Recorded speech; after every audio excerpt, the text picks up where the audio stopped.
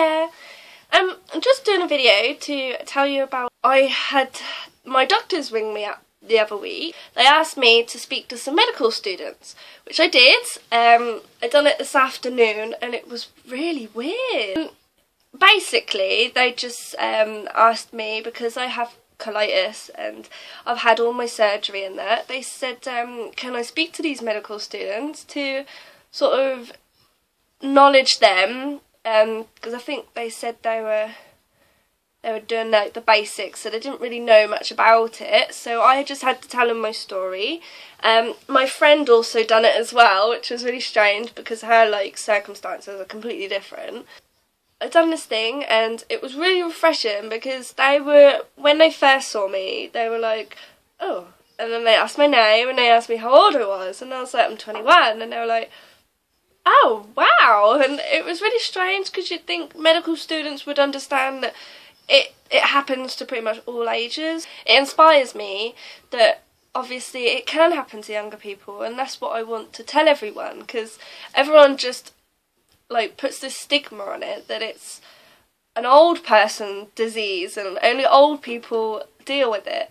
So today was really nice, and it's good to sort of know that I am helping people. They have said if I can do it again next year, but never know, circumstances could be completely different next year.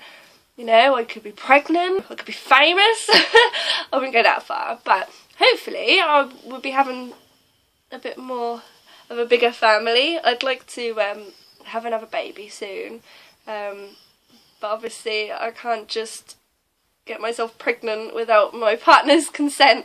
So yeah, but that's a little while off as yet. But yeah, I just thought I'd let you know that my doctors sort of contacted me and said they wanted me to do a speech to these medical students, and I done it this afternoon and it was really refreshing, and it was really nerve-wracking to start with, but I think I done pretty well. And you know, if I'm acknowledging these medical students who are going to go on and be doctors and look after you people, then good. I can say, I taught them what to do, and I taught them this, and I told them that, you know. I thought that'd be really cool.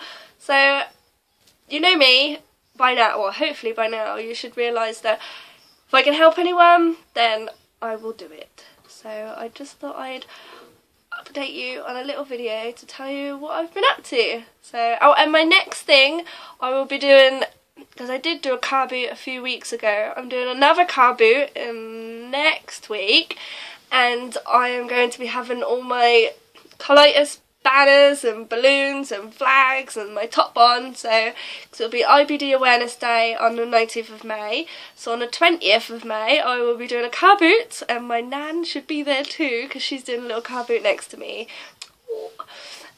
So yeah, I am going to be doing a car boot, and if you want to come and find me and donate some money to National Associations of Crohn's and Colitis, then be my guest. I will be in Corton. Okay? Bye.